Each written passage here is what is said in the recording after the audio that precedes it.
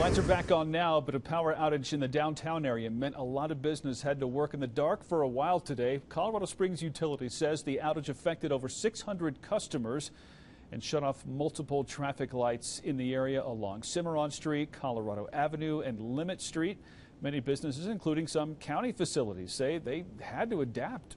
When the power goes out, it does affect us tremendously. You know, a lot of our work is done electronically, and you know, it's difficult to have meetings in the dark, but you know, we adapt and overcome. So far, no word on why the power went out, but the lights are back on and plenty of time for St. Patrick's Day celebrations in that area this evening.